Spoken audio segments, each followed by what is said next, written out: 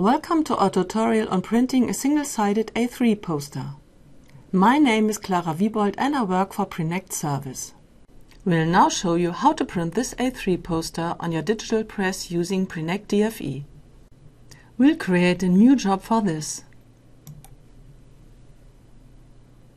Give it a job number and a job name.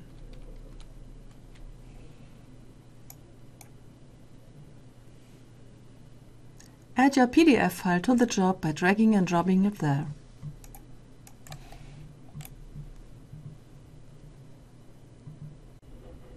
The document automatically runs through a qualify sequence. This checks the print data for errors. We can now define the print settings. Go to the Digital Printing step to do this. Set an SRA3 paper in the Paper and Page Settings tab.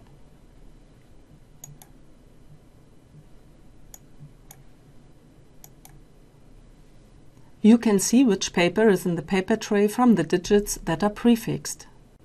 Rotate the content by 90 degrees.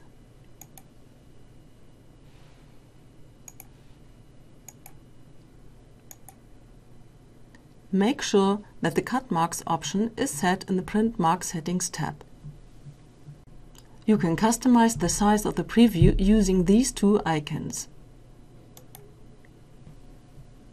You can check the cut marks in the preview. You can save all of your settings as a template to use it in a sequence in future jobs. Give it a descriptive name to make it easier to reuse it. We have now defined all relevant settings and we can submit the job to the press. Enter the delivery quantity you need in this box.